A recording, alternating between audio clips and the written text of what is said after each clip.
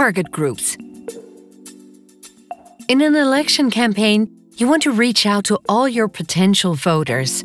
But the reality is that you are always short of volunteers, time and money, or all three. This means that you have to target.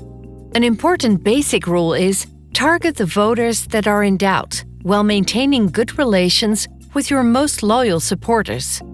In this video, we explain an exercise you can do with your team to define the target groups for your campaign. You start with dividing the voters into three: those that will vote for you, those that doubt if they vote for your or another party, those that will never vote for you. And you can divide the voters into if the people will go and vote, won't go, and those who don't know yet. The next step is defining who the people in doubt are. Group them together according to a shared interest, where they work or live, and their stage of life. Then decide what your party has to offer to which subgroup.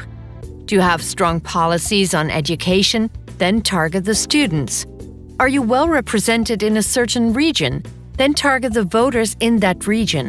The more specific the target groups are, the better you can reach out to them with a specific message that will persuade them to vote for you. Use the platform that is used by your target group and use the candidate of your party that connects best with a specific target group. For those that doubt if they will use their ballot, touch their hearts and minds and get them out to vote.